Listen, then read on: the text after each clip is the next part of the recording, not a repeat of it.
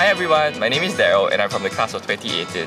It's reading week right now and all the students seem really stressed. Let's go find out how all the Yale-NUS students are preparing for their finals and exams. Let's go! The thing that I worry about most is I come in at 8:30 in the morning and I see people who haven't slept. So, sleep? I sleep a lot. It's good.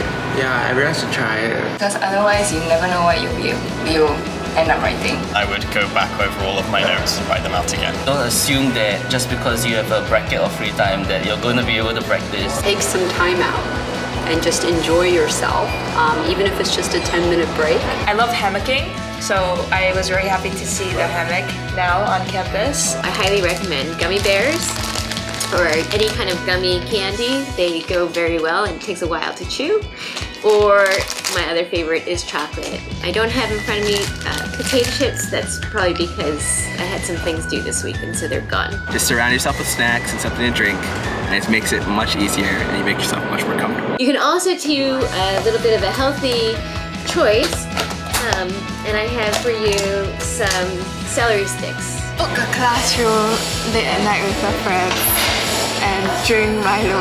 Something I always do before getting an exam is buy a coffee. Give up on lattes and just drink Americanos. I have to have tea on me all the time. Sometimes I'll have coffee, but I try not to have it too late. The best advice that I can give is to stay calm and stay focused. Please start early on your revision. Breathe, relax, and sleep more.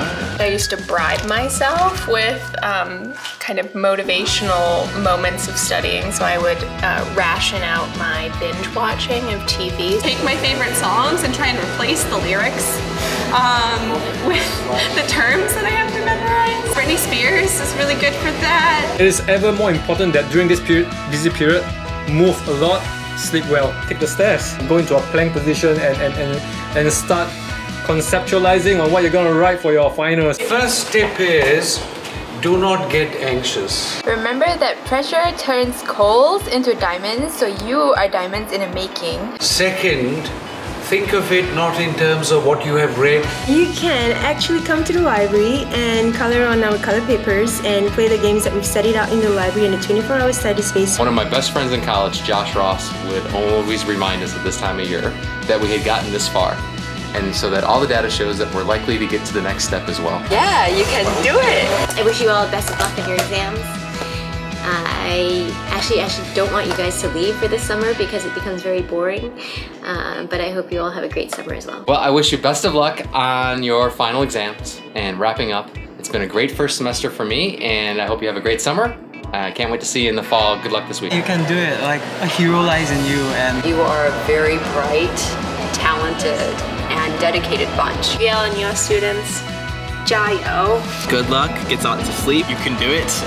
It'll be fine. Try your best. If you don't get it, it's not the end of the world. Good luck for your exams! So that's all the tips we have for you today. If you have more tips that you would like to share with us, you can comment in the box below. If not, the end is coming. All the best with your exams and good luck.